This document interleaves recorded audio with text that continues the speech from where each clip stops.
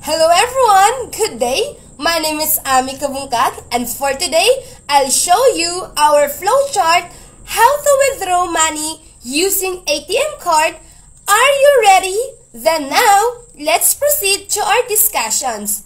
First of all, this is our off-page connector.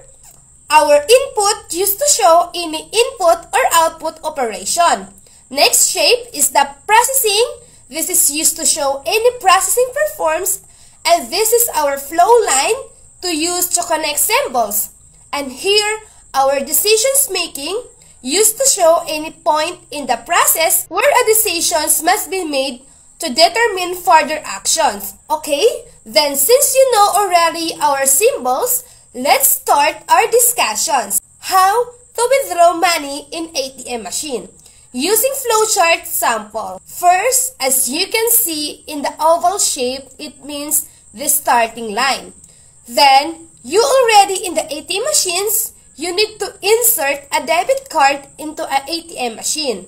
After that, the ATM machines will validate your card.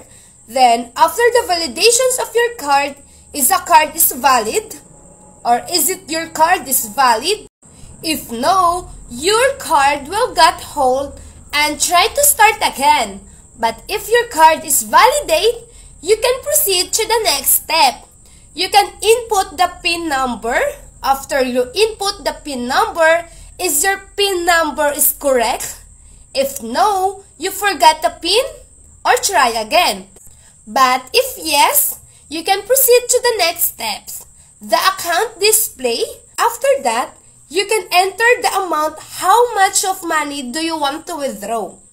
Then, isn't your card have enough balance?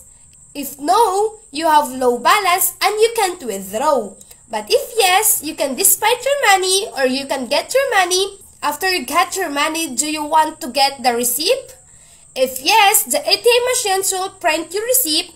But if not, you finish the withdrawal of the money and you can go. So that's a basic process of how to withdraw money using ATM machine. And I hope you get some idea. And again, my name is Ami Kabungkag. Have a great day, everyone.